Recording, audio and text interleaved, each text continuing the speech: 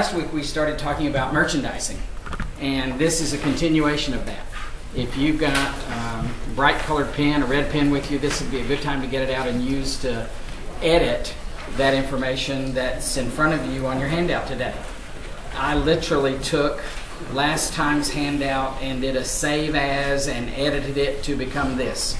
And I literally took last time's presentation and did a save as and edited it into this. If you looked at the syllabus, you know that this is Chapter 5 again. We rarely spend 2 weeks on a chapter. We've divided it into perpetual last week and periodic this week. So there's a little reminder in the syllabus and on the handout and on the screen about the pages that you were responsible for last week, and I hope you've mastered that.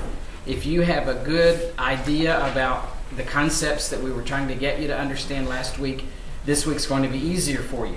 If you didn't master that, then you've got some catching up to do. You need to kick it into high gear and accomplish that. There are only a few pages in the chapter that we're concerned with, and it's just a few things that are different about it. We're concerned this week about the entries necessary for periodic procedures and the financial statement formulas involved in presenting that information on the income statement. So that's perhaps the newest part. Knowing how to write it down and tell other people about it would be the thing that you'd want to concentrate on the most. If you've looked at the syllabus, you know that there are a couple of handouts assigned for later in the week. They're available to you on D2L and on the class website. So before you need to find them, you ought to try to find them in case there's some technical difficulties that we need to help you iron out. We've put the case itself, the problem itself. We've put an Excel file that you could solve and turn it in class, or solve and put in the Dropbox. You could print from that. If you want to turn in a printed version, you could submit it directly to the Dropbox. It's just like all the others, except it's one that we prepared instead of one that the publisher prepared. So there's two of them available there. This is what it looks like on D2L. They're handout 5.1a and 5.2a, the two handouts, the problems themselves, and then the two Excel files to get to. If you've got a question about that, I'd be glad to entertain it after class today. Let's talk about this contrast that we're attempting to accomplish between perpetual procedures and periodic procedures. Last week, we talked about periodic being the one that provided us information occasionally, the one that we've used the longest, the one that has been our traditional best choice. And perpetual, which needs a more sophisticated accounting system in order to continuously disclose the amount of inventory on hand. In other words, the computer has to be updated every time we buy goods and every time we sell goods. That would be a huge task for us to accomplish as humans, as individuals, but with the help of technology, we're able to do it. The premise here is, what if there were no technology? What if we didn't have the resources? What if we're a small business and don't need those resources or don't have those resources initially, and we've got goods to account for? How are we going to do this? How are we going to accomplish that if that's the circumstance? Last week's assumption was we had the technology. This week's assumption is we don't have the technology. Let's review perpetual as we go through this. And let's talk about what's new with periodic so that we could introduce you to the terminology and the account titles and the journal entries, and ultimately how this information gets reported to others on the income statement. So, we talked last week about some new accounts, and we have those new accounts, some additional new accounts to add to that list this week. We have some new transactions to record. They're buyers and sellers and freight and returns and discounts and payment and receipt of cash. They're the ones that you're more familiar with this week than you were last. We've got new details to provide on the income statement. That must be the third time I've mentioned that today. That's the big looming thing that's on the horizon here. Last week, this very slide said that inventory was the account in which we recorded goods that we acquired. What kind of an account is inventory, class? It's an asset. It goes on the balance sheet. We're still going to have an inventory account, but we're not going to record the goods that we acquire in that account. We're still going to have an inventory account, but we're not keeping up with it all the time. Instead, we're going to have an account called purchases. Its long name is purchases of merchandise. If you buy equipment, it doesn't go here. If you buy supplies, it doesn't go here. It's only if you buy merchandise that you plan to sell to others that it goes here. Now, think back to the definitions of periodic and perpetual, and think about this change that I described just now. Last week, under perpetual procedures that kept up with it all the time, we debited inventory. We want to know about the ebb and flow of inventory. We want to keep up with it all the time. But in periodic, we don't keep up with it all the time.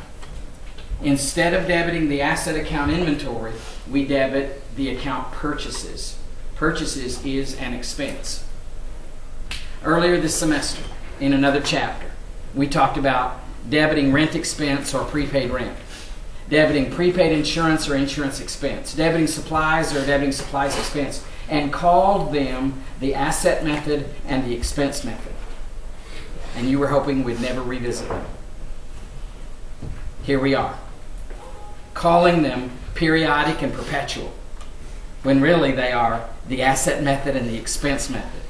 The periodic system is the expense method. It's on the screen. We're debiting purchases and expense account. The method you were introduced to last week, perpetual, is the asset method. We debited inventory, an asset account. What did we learn about asset method and expense method earlier in the year about the conclusion that we reached? Did it matter which way we went? They both took us to the same place ultimately. Isn't that true? That is true of periodic and perpetual. We're going to get the same answer sooner or later.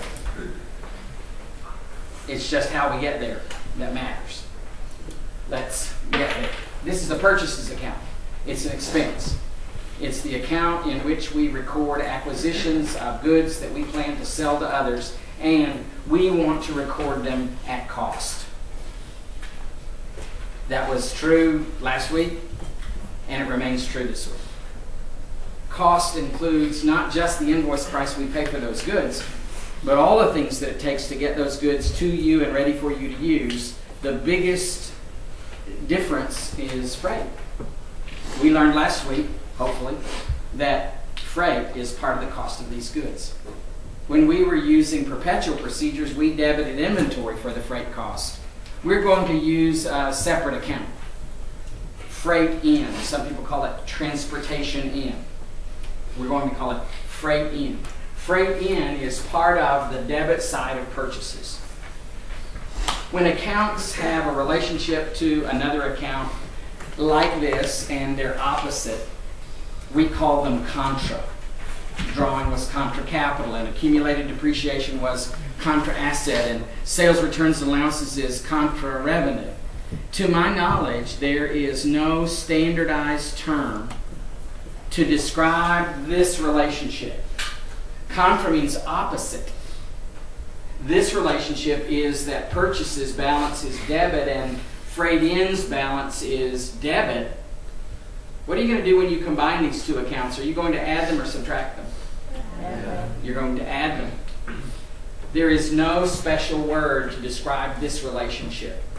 If you and a friend of yours or a colleague at work someday go to different schools, you should both know what contra is. Did you hear me? Contra is a standardized word. Everybody who takes accounting ought to know about contra. You should be able to get to work someday and use the term contra and somebody would know what you're talking about. I'm about to make up a word that's just our word.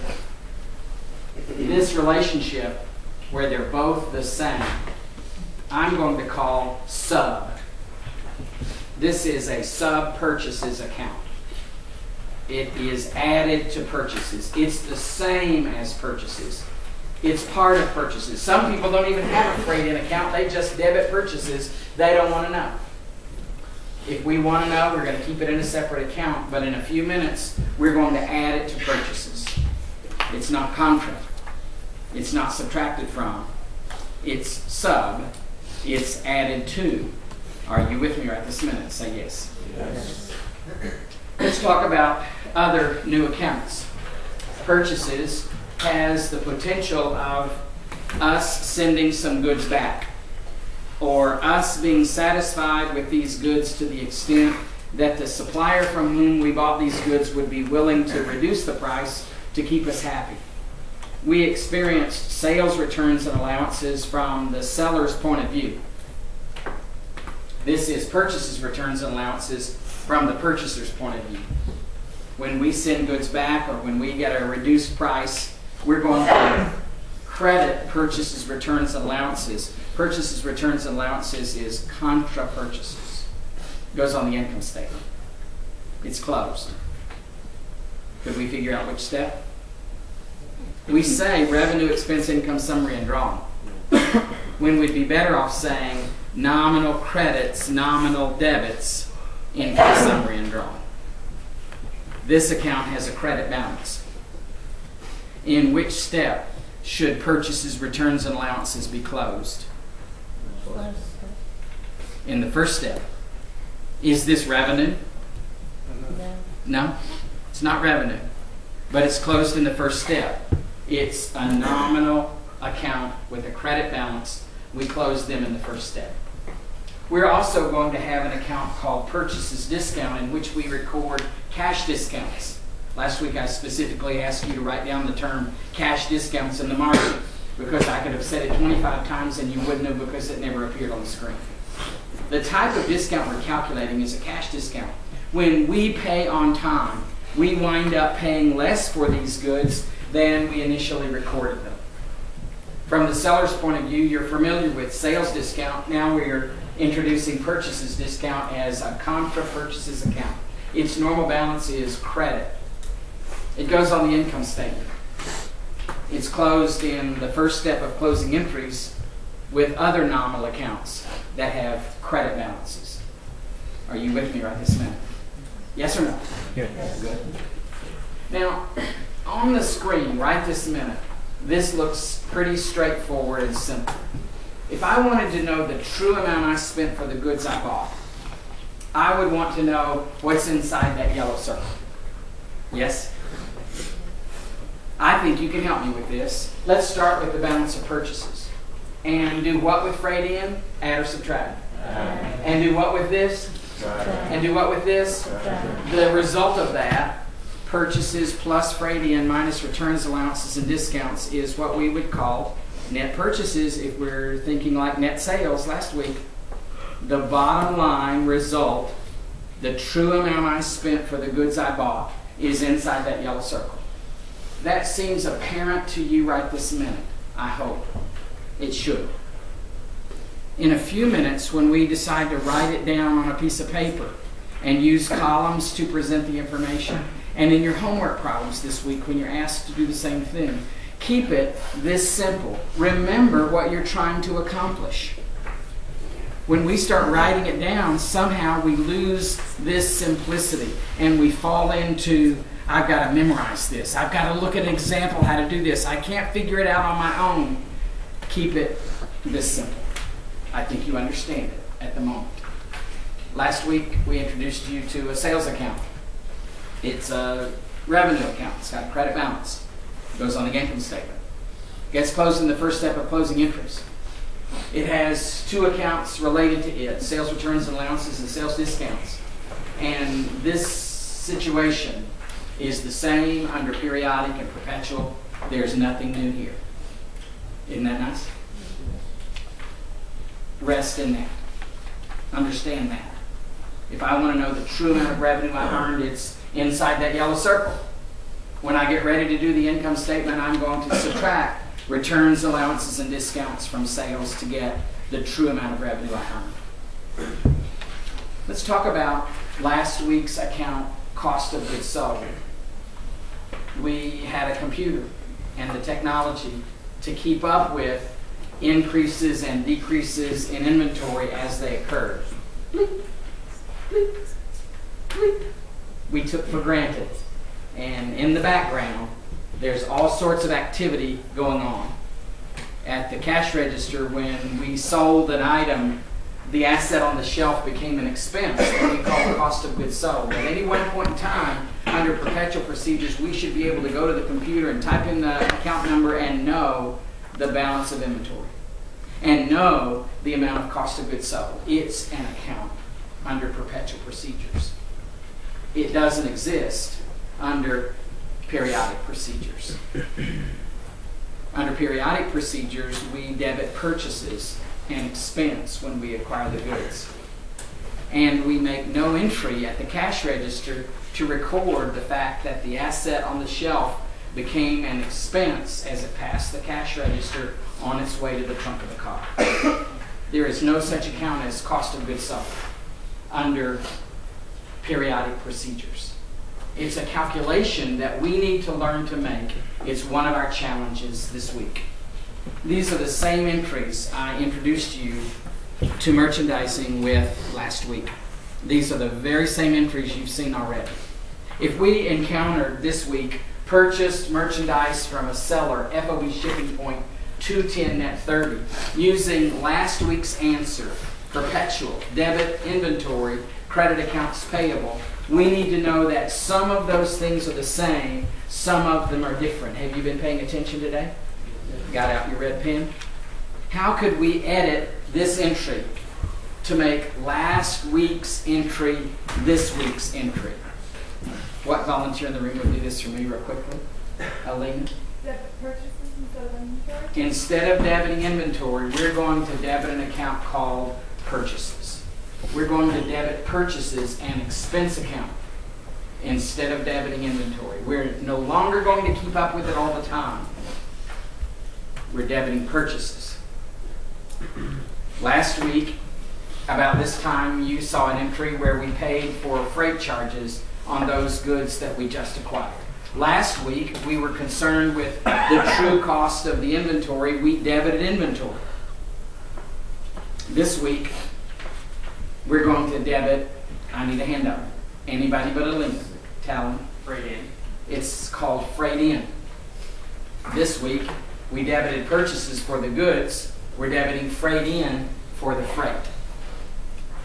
Debit, freight in, credit, cash. What kind of an account's freight in, class? It's sub purchases. What's going to happen to freight in when we get ready to prepare the income statement? We're going to add it to purchases. This is just like debiting purchases. It's the same thing. Debit, freight in, credit, cash. Last week you saw an entry that said we returned some goods and received credit. Last week I gave you advice. Look back. When we looked back last week, we saw that we had debited inventory and credited accounts payable. We did the opposite to undo it. This week, when we look back, we see that we didn't debit inventory. What did we debit originally? We debited purchases. So what should I credit to undo the entry I made a few minutes ago? May I have another volunteer? Yes, ma'am. It's called purchases, returns, and allowances. Thank you very much. Instead of crediting inventory, we're going to credit purchases, returns, and allowances. How's this working for you? Are you following along? Yes or no? Yes. Is this working? Yes. Good. What kind of an account is purchases, returns, and allowances, class? This is asset, liability, capital, revenue, expense. Fill in the blank. Say anything you want to say. Get full credit this first time. Go. This is contra purchases, or you could say contra expense. Purchases is an expense. It's contra expense or contra purchases. I hope you're with me. Then we paid for the goods on time. When we paid for the goods on time last week, We debited accounts payable for the full balance. We weren't going to owe anything. We credited cash for something less than that. And then to get the entry to balance, we credited inventory because we were keeping up with all the changes in inventory as they occurred. It was perpetual inventory. We wanted to know all the time. The true cost of those goods was this credit to cash. We had to reduce inventory by that amount of the discount. How will shifting from perpetual, this entry on the screen, to periodic cause that entry to be different? If you see the difference, and it'll say it to me out loud, raise your hand real quickly. Let's go. Talk to me, Daniel. So we're going to credit purchase discount. Instead of inventory, we're going to credit purchases discount. Purchases discount is what kind of an account class? Fill in the blank. I heard a lot of answers, but I didn't hear one clearly enough to call it.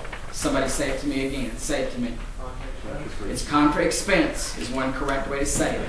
It's contra specifically to the purchases account. It's contra purchases. Who's with me right this minute? Let me see hands. Real good. Good. Thank you. So, could we post to purchases and see what happened?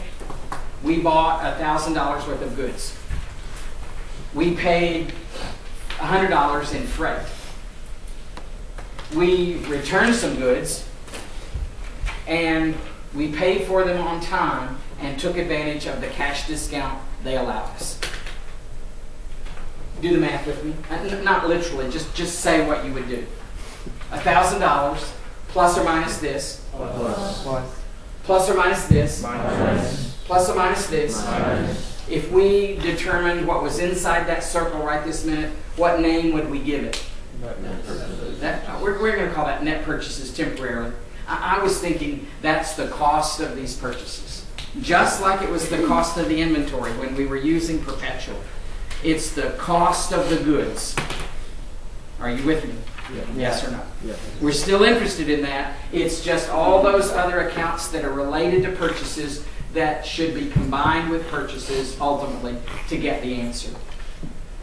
The sales entries are slightly different, even though you saw a few minutes ago the sales account and the two accounts related to it, and they seem the same as last week. There is a little minor difference. It takes two entries under perpetual procedures to record a bleep at the cash register. We're earning revenue. We're incurring a cost. You should have walked in the room today knowing that. It takes two entries to record a sale. Under periodic procedures, we make no attempt to keep up with the changes in inventory as they occur. We ignore the problem. Right at this point is when our problems begin. I'm not through with this yet, but I'm trying to get your attention to let you realize it is at this point that the rest of today is our attempt to solve this problem. And one way, I debate every year whether to use this illustration, and when I don't, I regret it sooner or later. Can you imagine not having the technology, but standing behind my wife at the grocery store where we had to look up each of these items individually to make the second entry? Let me tell you that my wife hates to buy groceries. I mean, literally hates to buy groceries. And when she buys groceries, she can get more in a shopping cart than is humanly possible because she doesn't want to come back. While she's there, she's going to get it all. You with me? She hates to buy groceries. If I truly wanted peace and harmony at home, I'd take over that responsibility, but I'm not going to do it. And I may show her this tape and I may not. I'm still debating over that. You know, I'll help her get the groceries from the car to the house and I'll help her put them in the shelves, but I feel like she ought to be the one that knows what's in the cabinet in the refrigerator. I don't cook. She doesn't either, but that's another story too. Maybe. Okay, enough about my personal life. Could you imagine for a moment not having technology but being the person in line behind my wife in the checkout line. If they had to look up every item in some catalog, in some price list, to not only ring up retail, but to ring up cost as well, do you want to be behind her in the checkout line? No. We don't want to take that much time in our store. Now, my illustration is about one customer, but think about our store. If we have to look up retail, we don't. We put price tags on them, or we're going to, you've still been to some store, haven't you, where the clerk looks at it and has to ring it up? Yes? Yeah. Yes. Yes? Looks at the item, it's got the price tag on it, and they ring it up and put it on this conveyor belt and it goes on down to be sacked? Yes? Yes. Thank goodness. But what if we had to look up cost too? Wouldn't that be a pain? Wouldn't that be time consuming? One of the reasons I don't shop at Walmart across the street is because the checkout lines are as slow as they are now, and we've got the technology, and all we're ringing up is retail, and the computer's ringing up this second entry. Are you feeling the pain I'm trying to create right here? Do you want to be behind my wife in the checkout line? Or do we want to run a store that the checkout lines are so clogged up that nobody wants to come and shop at our store? That's where I'm really going with this. Under periodic procedures, we don't make this second entry. That's where the problem begins. We ring up retail at the cash register, and we make no entry for the change that occurred in inventory. We make no entry for the expense we incur at the cash register. Mark this moment in your mind. It is this moment where the problem started.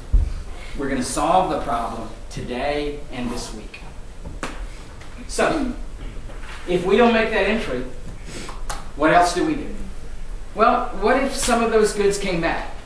We learned last week that we would look back and undo the revenue that we earned and undo the second transaction at the cash register, and if we didn't make this second entry at the cash register, then we don't make that second entry for the return. Under periodic procedures, we record the revenue, make no entry for the cost. We record the return, the revenue we didn't earn,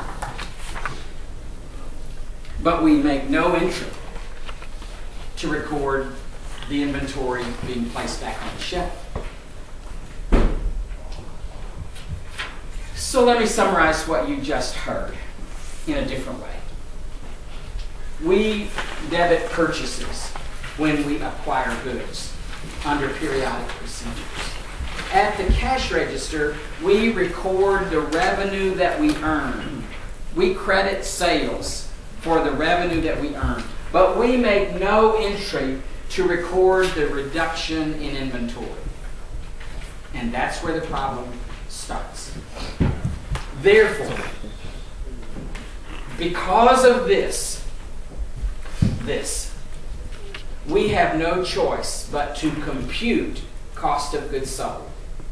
Under perpetual procedures, cost of goods sold is an account that we keep up with all the time. Under periodic procedures, cost of goods sold is a calculation, a formula that I would love for you to learn today and know the rest of your life. What is cost of equipment minus accumulated depreciation? Everybody said? Speak up. That has absolutely nothing to do with this, except for my passion that I would like you to know this. So let's talk about cost of goods sold and the calculations we make. So, thus endeth the contrast between periodic and perpetual, and thus beginneth what I call financial statement formulas. I believe there are 7 formulas on a periodic income statement that you should be familiar with that I would love for you to know. Cost of goods sold being one of them. Let's talk about the formulas we need to know. Well, last week I used this very slide to introduce you to gross profit. sales minus cost of goods sold is gross profit. But we know that sales in that description is really net sales. That we have to reduce sales by the returns, allowances, and discounts to get net sales. It is really net sales minus cost of goods sold that is gross profit. You knew that last week. It's still true this week. Net sales minus cost of goods sold is gross profit. There's another one. Here's net sales inside that yellow circle we already talked about. Here's the format we used to get net sales last week. Same thing this week. It is net sales that's the true amount of revenue I earned. Last week we were able to look in the computer and know cost of goods sold. It took us one line. This week it'll take us several lines to show our work. And by the way, when you're asked to do this in your homework this week, don't think one line is good enough. If you calculate it on a piece of scratch paper and show it on one line, like some examples in the book, perpetual, you looked at the wrong example and you'll get an NC. This week, you need to show the details, like you'll see later today in this class. Let's talk about cost of goods sold. It's a formula. It's not an account anymore. The formula is what we have to start with, our beginning inventory, plus everything we bought. Oops, another footnote. Is called goods available for sale. That's what we could have possibly sold to our customers. Only two things can happen to those goods. We either sold them or we didn't. If we subtract out the goods that we didn't sell, we can logically conclude that we sold the rest. Now, this is the most logical formula we will encounter this year. There is absolutely no reason that you couldn't see its logic today and remember it and not memorize it. If you will play along with me today, you will understand this before you leave the room. And at any time the rest of the year or your life, I can ask you what the cost of goods sold formula is, and you should be able to figure it out on your own. What you have to start with, plus everything you buy, is what you could possibly sell to your customers. Only two things can happen. You either sold it to them or you didn't. We're not going to keep up with the goods we sold to them, therefore we have to keep up with the goods that are still here. If we subtract the goods we didn't sell, we can conclude we sold the rest and call it cost of goods sold. Let's talk about the footnotes. I wanted us to be able to say that formula together. I didn't want to talk about all the details that it takes to get us purchases. In the formula you just saw on the screen, it said plus purchases. But when I say purchases, I really mean net purchases. What we've used to describe as net purchases today in this room on a couple of occasions. What you saw inside that yellow circle a minute ago, what you saw with numbers involved, I asked you, would you add this or subtract this or add this, and you got it right. That was to prepare you for this moment. We call it purchases, just because we're lazy talkers, just so we can stay together. But it's really the true amount inside that yellow circle that we spent that we want to know. Purchases is net purchases. Now, I think we ought to do it just the way you saw it on the screen. I think we ought to start with purchases, add in the freight, take out the returns allowances, and take out the discounts. This is exactly what you saw inside the yellow circle. Are y'all looking for a place to write that down? And it's not there? Then no. Just hang with me right here. You've seen it other places. I think this is what we've established today that's inside the yellow circle. Agree with me, please. Yes? Yes? That's pretty much it. When you get ready to look at the book's example, and you will, I hope, to do your homework, then you're going to start with purchases just like we did. But the book subtracts out returns, allowances, and discounts first. And they call that net purchases. Isn't that a pity? Sales minus sales returns, allowances, and discounts is net sales. Wouldn't it be nice if this plus this minus this is net purchases? Wouldn't that be an easy thing to remember, a nice parallel? Yes? What's wrong with this being called net purchases? Is that the true amount you spent for the goods you bought? What's missing? Freight. Well, then the book adds in the freight to get what they call cost of goods purchased. That's a nice name. Cost of goods purchased. That's what we wanted to know. But I think this is cost of goods purchased. I see the potential for some confusion here that would cause you to get it right, get it wrong in your homework, or get it wrong on the test. And that's not my desire. I do not want you to miss a question on the test because I brought this up today. Because there's a difference in the way the book treats freight. They added in last, I'd add it in first. Big deal. Because you're going to use the book's example, I'm suggesting that we go with the book's alternative. Okay, I'm going to give up. I'm going to acquiesce to the book's way of doing it. We're going to have two subtotals. We're going to want to know this one only. After we've added in the freight and subtracted out everything else, it's this number that we agree on. What we label it is not nearly as important as getting the number. Cost of goods purchased is purchases and everything related to it combined. Are we in one accord right this minute? Yes or no? We're going with the book's answer, the book's approach. We're going to add in freight at the end because that's the example you have to look upon to do your homework. Pretend with me that we all work for the same company. Let's learn how to calculate cost of goods sold once and for all. Pretend with me that today's the first day of the year, and when we came to work today, there was this much on hand. There is a place for you to write this down. There's a little box in your note-taking guide if you want to start there. If we looked on the shelves, this is the sum of all the goods we had on the shelves when we got to work today, the first day of the year. And all year long, we buy things, and we buy things, and we buy things. Y'all are aware that there's an elevator back here, aren't you? We'll call it the freight elevator.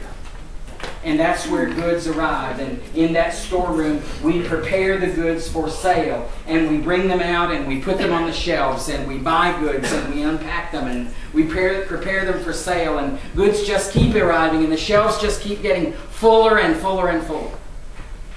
Are you with me? Yes or no?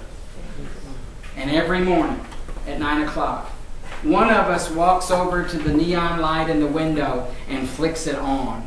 What does the neon light in the window say? Open. It says open. And we don't literally. But when we flick on the neon sign and it flashes open and we unlock the front door, we don't literally. But figuratively speaking, we step out onto the sidewalk and we scream, "I've got goods for sale!" Did you hear me? They probably did in the humanities area too. And they think I've fallen off my rocker. If I sold anything, it's just a huge invitation, folks. Flick on the neon sign, unlock the front door, and scream to the world. Look at these full shelves. They're either what I had to start with or something I've acquired since. Come on in. Pick a shopping cart. Take something off the shelf. Walk by the cash register. Make me happy. If they buy anything at all, they bought what we had to start with or something we acquired since. That's why we call it goods available for sale. Only two things can happen to those goods. We either sold them or we didn't. If we subtract from that those goods that we did not sell, we're left with the goods we did sell. That's cost of goods sold. You ought to think about every word in that description. No, they're not Scrabble letters drawn at random out of a fishbowl and pronounced. No, They're words carefully chosen to communicate to you and others what they are. This is the expense that we incurred for the goods that we don't have anymore. Cost of goods sold. It ought to make sense. It is the beginning inventory plus the purchases. That's goods available for sale. Goods available for sale minus ending inventory is cost of goods sold. Beginning inventory plus purchases. You know what that means, don't you? Everything inside the yellow circle is goods available for sale. Goods available for sale minus ending inventory is cost of goods sold. Say it with me. Beginning inventory. The formula for determining cost of goods sold is beginning inventory plus purchases is goods available for sale. You're not saying it. I repeat the middle one. Start with me. Goods available for sale minus ending inventory is cost of goods sold. Come on, do it one more time. The formula for determining cost of goods sold is beginning inventory plus purchases is goods available for sale. Goods available for sale minus ending inventory is cost of goods sold. I said it that way 5 times. Say it with me. Come on. Say the middle subtotal twice. The formula is beginning inventory plus purchases is goods available for sale. Goods available for sale minus ending inventory is cost of goods sold. Now we've slipped into rote. It sounds like I'm trying to get you to memorize it, and I'm not. There is logic behind every one of those steps. I want you to see the logic. It's important that we get the ending inventory right because that's the amount we're going to show on the balance sheet as an asset. And the size of that yellow box also determines the size of the remaining rectangle. It's important we get that right because that's going to be the biggest expense on the income statement. Cost of goods sold. So, let's see if we can do one in 3 minutes. Here's the list of accounts, similar to what you'll have in homework or real life. Let's do an income statement through gross profit. Let's put a good heading on it. And right after the good heading, let's start with sales. It's on the list. It's $300,000. Is that truly the amount of revenue I earned? No. We're going to move over a column, subtract out returns and allowances of $1,500, subtract out discounts of $3,000. That sum of the 2 contra accounts, I'm moving back to the right-hand column, $4,500 of subtractions. I've got sales of $300,000. I need to reduce it by the sum of these 2 contra accounts. That's net sales of $295,000. From net sales, I want to subtract cost of goods sold. Cost of goods sold starts with beginning inventory. Beginning inventory was stated in the problem to be $22,000. To beginning inventory, I want to add purchases. It starts with the amount $80,000. $80,000 is truly the amount I spent for the goods I bought? No. I need to subtract out the returns, allowances, and discounts first. $3,500 of returns and allowances and $6,000 of discounts I took. I've got contra accounts totaling $9,500. I moved over, summed them, brought the result back. $80,000 minus $9,500 is what the book calls net purchases. I got $70,500. Is that truly the amount I spent for the goods I bought? No. Say yes or no. No. No. We need to deal with the freight. The freight was $4,000. Let's add in the freight and determine that cost of goods purchased was $74,500. Now notice, in this column, with nothing obstructing them, I now have beginning inventory and purchases.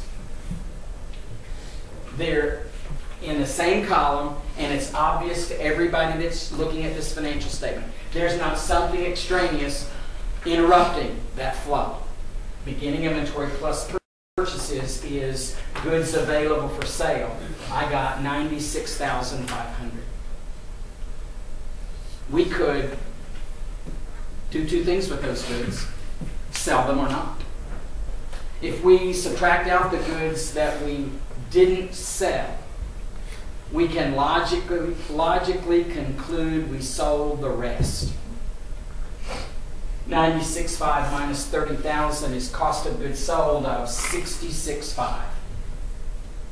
And look, in this column, without any obstruction, there is sales, which is to be reduced by cost of goods sold to get gross profit. Gross profit in this problem is $229,000. You need to learn 7 financial statement formulas. But in doing so, you need to learn how to present them to others in a good traditional format. Think about what column you're putting things in your homework and why you're doing it that way. I hope you learned something. If I don't see you again, I hope you have a really, really nice break.